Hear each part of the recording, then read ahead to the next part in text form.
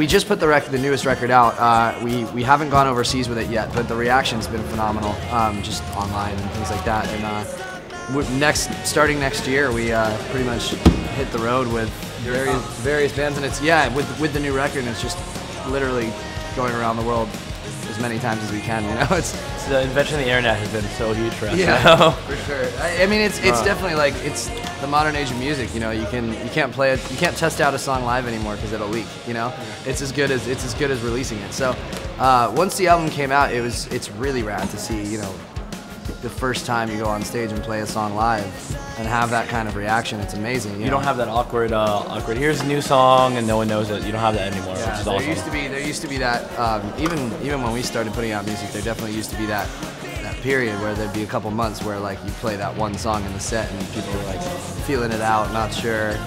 But now it's like everybody's had a good amount of time to live with it before you even get out on the road.